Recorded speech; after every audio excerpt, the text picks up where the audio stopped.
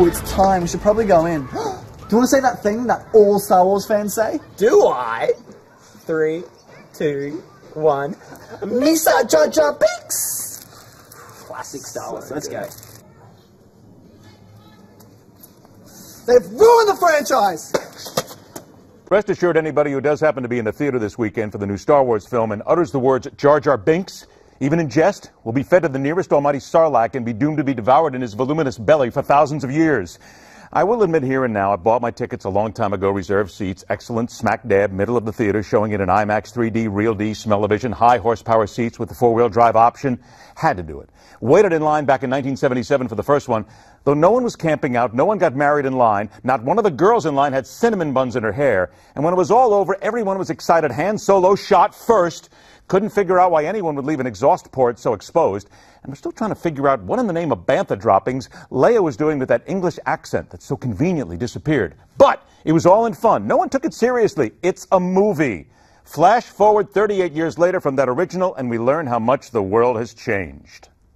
Whole day talking about the whole Darth Vader situation, but really? Oh, you could? Yeah, like the part where he was totally a black guy whose name basically was James Earl Jones, who, right. and we were, and yes. but while he was black, he was terrible and bad and awful, and used to cut off white men's hands and didn't, you know, actually claim his son. But as soon as he claims his son and goes over to the good, he takes off his mask and he is white. Oh yes, I have many, many feelings about that, but I will try to put them over here. Right next to those errant slices of brain tissue that had managed to ooze out of her cranial docking station as if someone took a lightsaber and went spelunking in her left ear for working parts. You know, it's easy to call Melissa Harris Perry of MSNBC a race baiter, a bad actor, someone who got her gig not because of any real talk or broadcast talent. Easier, though, to just consider her the new Clubhouse leader in the galactically stupid for 2016 Clubhouse.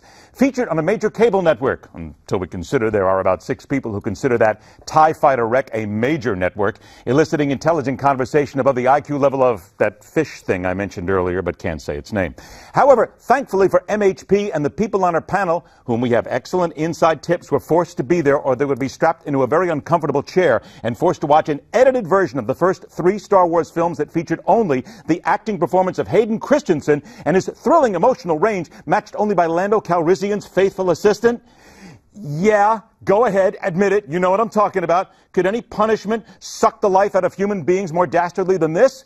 She can't win the award outright until we consider comparing Star Wars to the Bible. Please! I mean, look, the Bible talks about darkness and light. This is about evil and good. Darkness and light. This doesn't have anything to do with anything else. This goes back to biblical times. It's been discussed in the Bible. Jesus talks about it. It's about darkness and light, evil and good. It has nothing to do. You know, evil people traditionally in the movies always wear dark, and good people are in white. The evil people come up on the black horses. The good people come up on the white horses. Enough, enough, please. Stuff a Minoc in it. Break out a few gaffy sticks. Proceed to feed this pair of pinheads to the nearest rancor. Snap them into some carbonite. Make end tables out of them. Better yet, dress them both up like womp rats. Crank up the T-16s and let's have some fun. And don't let George Lucas within 100 miles this time, okay? No, no, no. But enjoy the movie anyway. Because remember, it's just a movie.